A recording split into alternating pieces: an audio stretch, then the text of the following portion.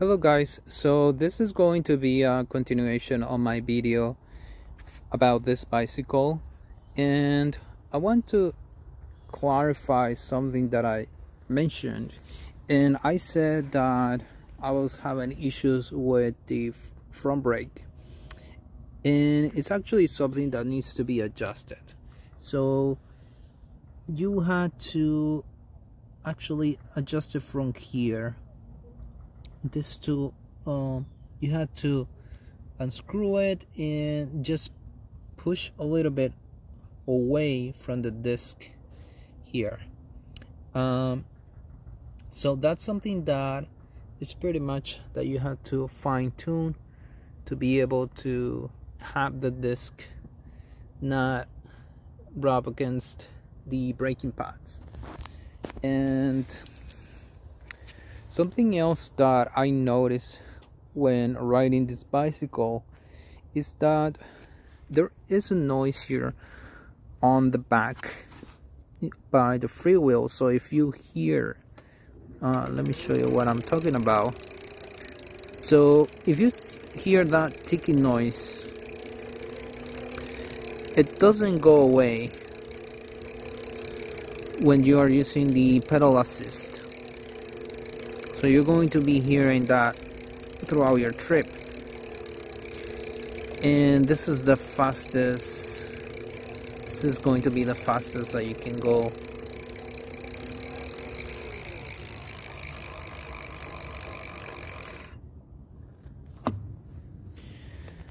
When you pedal the bicycle, it doesn't, you're not going to hear that noise. So that's only when you use the pedal assist, and I'm not really sure what it is, but you can hear it when you're pedaling the bicycle. Something else that I wanted to tell you is about the battery. So if you see here, there is a button there and some lights that should turn on, but with this one it doesn't. I press the button but nothing happens. I also hold the button here, you can see some light, but it doesn't stay on. So there's no way to tell what's the charge on this battery. The only way is just by looking here. But if, let's say, I'm charging the battery, there's no light indication either once I connected it. So the only indication is from the charger. There is a red light while it's charging, and I think that that light should turn green, but I just couldn't continue charging the battery because I was concerned it could be overcharged. So with the other bicycle I have, the Hyper bicycle, it does show green once it's charged, and also there is a light indication on the battery. So with this one you don't get that. So that's a little bit of a problem for me, just because I cannot see that. Another thing I have noticed that some other bicycles have a USB port for you to be able to charge your phones, but this one does not have that one. So it's only the connection here for you to charge it, but that's all you're going to get. Something else I can tell you after riding it for a while. So today I made a longer trip, and the seat may be a little bit uncomfortable after using it for a while. So there is a seat that I would recommend you, is the Bell seat, and that one has a suspension included. So that makes your rides much more comfortable. Also, the seats are wider, and you get that extra cushion as well. that they have created with those seats. Something else that I didn't mention about this bicycle is that it has a throttle. So one thing I like is that it has so right now it's on and it's stationary, but it doesn't move. So that's a nice security feature in case somebody just pressed this by mistake. So the bicycle is not going to move. It only activates when the bicycle is moving. So that's the only way you can activate it. Something else that I noticed when going from when using the pedal assist is that it doesn't activate right away. It probably activates within 2 seconds, and I'm not a big fan of that because I used it to cross a lot of streets, so I like something that can respond a lot faster. And the hyper bicycle that I have, that it's a lot faster with that. It activates in probably about 1 second, and this one, it takes some time for you to feel the pedal assist. And yeah, something else I can tell you is also I measure the weight of the bicycle. It's about 40 pounds without the battery, and with the battery it's around 46. So the battery weighs around 6 pounds, and it's not too bad because the hyper bicycle I have, it weighs around 51 pounds with the battery, so it's 5 pounds heavier than this one. And yeah, so when you receive the bicycle, what you need to install is the front wheel, the pedals, the seat, and the handle.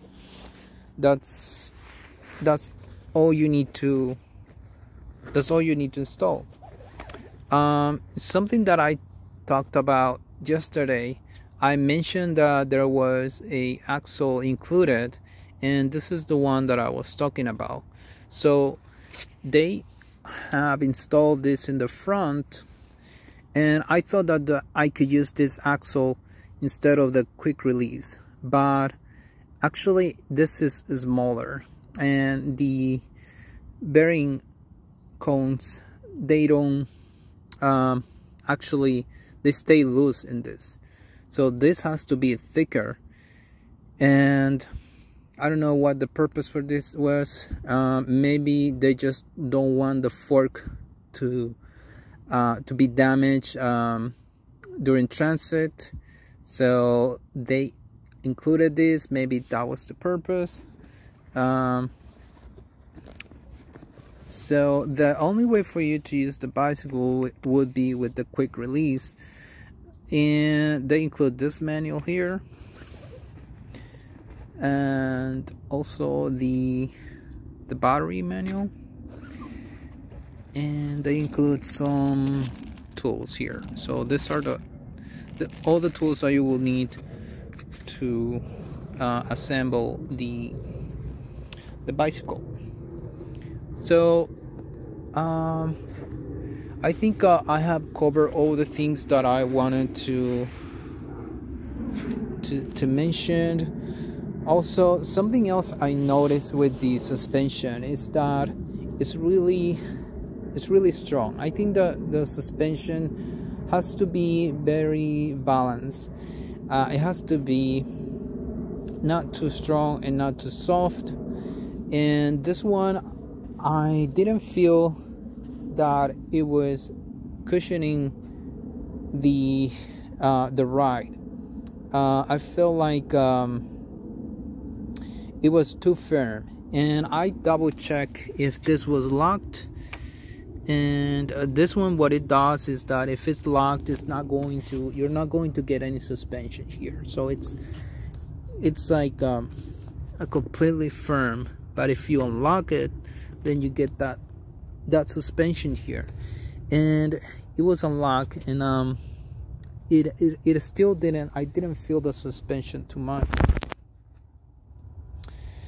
And let me see about the flashlight. Let me see if probably you can see.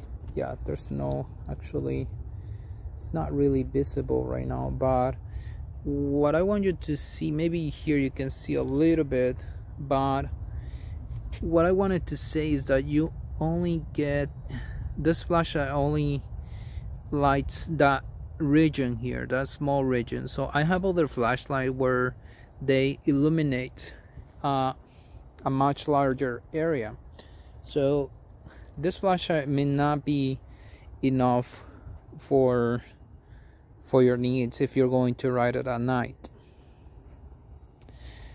This handles here, they are really made of a strong plastic. They're not going to be extremely comfortable after riding for a while. And I'm going to be doing a review of the Hyper bicycle I have, and I'm going to tell you some of the good features I have noticed. I have been using that for about 5 months, and I feel like it has very nice features, but there's some other things that I don't like about it too, and I'm going to tell you more about it too. So I don't know what else to tell you about the bicycle.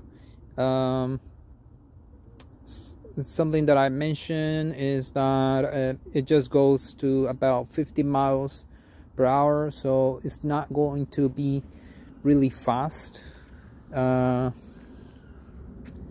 If you don't mind that, then probably this will work for you. For me, I personally like something faster, and those 5 extra miles that the Hyper bicycle can do, you can really feel the difference.